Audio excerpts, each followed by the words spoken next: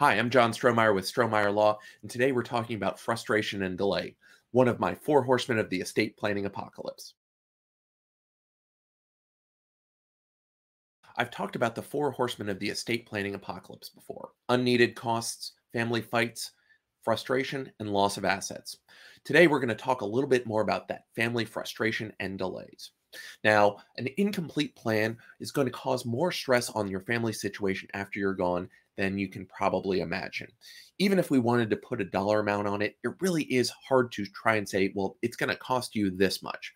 What we're looking at is lost time and just the frustration of not being able to get anything done because something has gone wrong.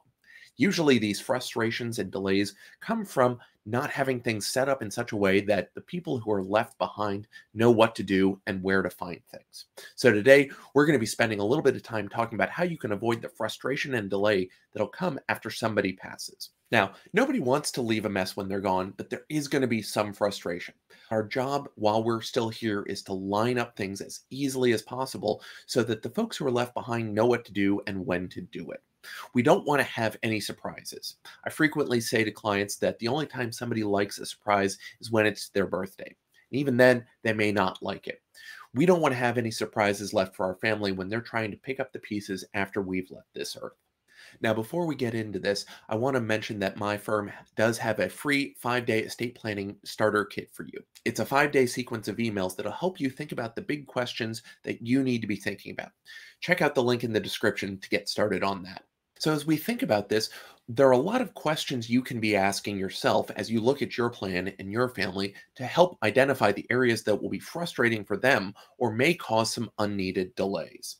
So, think of this as not necessarily a checklist, but a probing of what goes on in your family. You may have specific situations in your family that have other questions that need to be asked.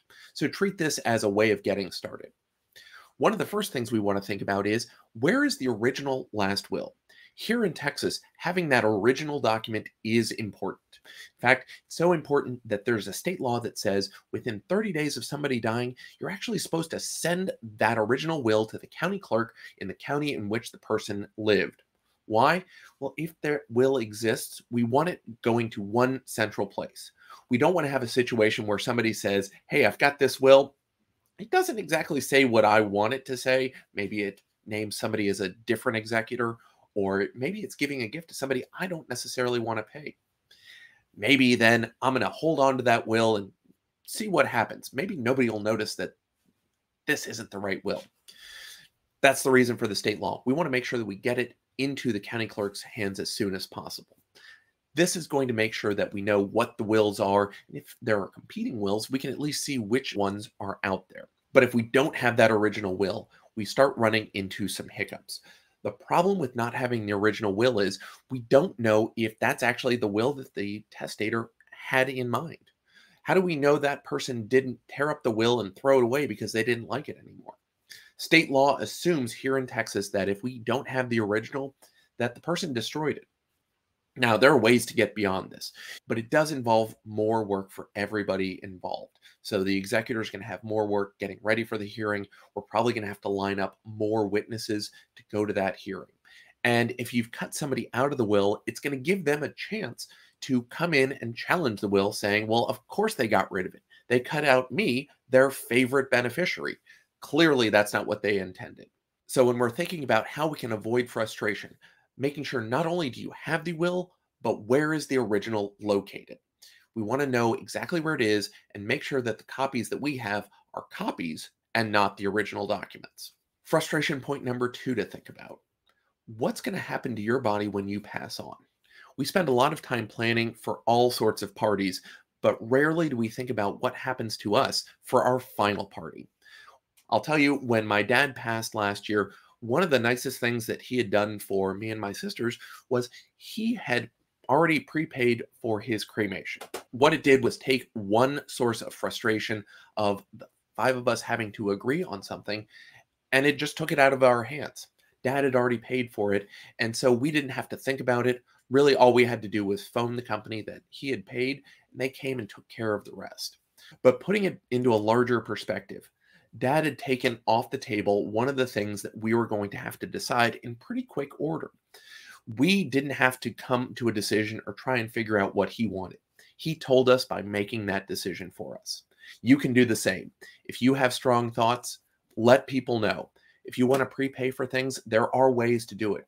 Even just writing out, please bury me, please cremate me, or please don't fight over this, just take care of me as cheaply as possible. Whatever you want, making that decision for them so that they don't have to, or possibly even create a frustration point at a already tough time for your family. Another thing to think about when you pass is what's going to happen to your bank accounts. One of the most important things to think about is that initial liquidity available to your family and surviving spouse after you've passed. Most of the couples that we see come in with joint bank accounts, but what they haven't done is set their accounts up as joint tenancy with rights of survivorship. This is a very important point to make sure that your surviving spouse, or even a partner or children, or whoever's going to need that money quickly, if you're not there to open the bank account for them, we want to make sure that they have immediate access to the right amount of funds.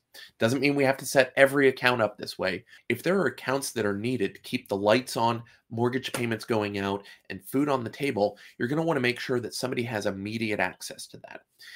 Even if they're a joint account, almost every bank is going to freeze that account the moment they've heard that one of the account owners has died.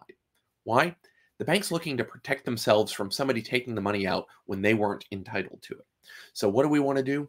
Well, we want to go and look for joint tenancy with right of survivorship, at least here in Texas. What that does is act as a sort of reciprocal beneficiary designation from the account, so that when one of the persons dies, the other owner has immediate access to it and can keep on using that account. The good news is they have immediate access to the account. The downside is this is not going to be an account that's available during probate. Again, remember to talk to your advisor about this before you make this a feature of all of your accounts. Not everything and not everybody needs to be using these sorts of accounts. Another frustration point, identity theft. This is something that will benefit you now as well as after you pass. You want to make sure people aren't taking advantage of you. So going to the 3 credit reporting agencies and putting a freeze on your account is not only free, but it's something you should really do. Even if we are applying for credit, it's better to lock these accounts up so folks can't come in and take advantage of your account and start opening accounts in your own name. Imagine the frustration of having accounts fraudulently opened in your name. You're still responsible for it. And while you may not ultimately be responsible for the charges, you're still going to have to jump through the hoops to prove that it wasn't actually you that ordered that $7,500 worth of Taco Bell late at night, 3 states over. You want to take that off the table as a frustration point for yourself. Another point to think about is your agents and your fiduciaries, so your trustees and executors. Have you told them that they've been appointed in your documents?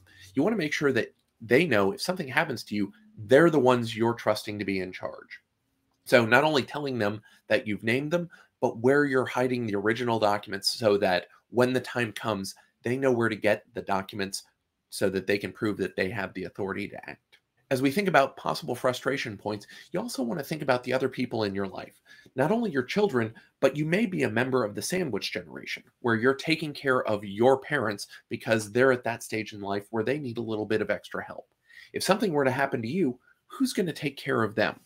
Think through what the frustration points are going to be for those who depend on you if you're not there. How can you make sure that there's going to be continuity of care for them so that if something happens to you, they're not left in the lurch? One last thing to think about, using a password manager. A lot of our clients keep their passwords in their head, which means that their passwords get reused and ultimately include the same sort of discoverable information about them. Pets' names, children's names, birth dates, street names. These will allow a smart hacker to really have a good guess at what your passwords may be. When you move everything to a password manager, not only are you going to get some additional security because they will randomly generate those passwords for you, the best password managers will also include browser extensions so that they will automatically enter those passwords for you when you're using your computers to go to those websites. So even though the password manager is going to generate some gobbledygook 28-character random strings for you as passwords, you only have to remember one. This just cuts down on your own frustration as you try and remember what that password is. Ultimately, this horseman of the estate planning apocalypse can cause problems for you not only now, but later for your friends and family. You want to make sure you're thinking through what could go wrong now, as well as later when you're not here. These are the little tweaks that'll help you to keep things in line and ultimately make your life a little bit easier.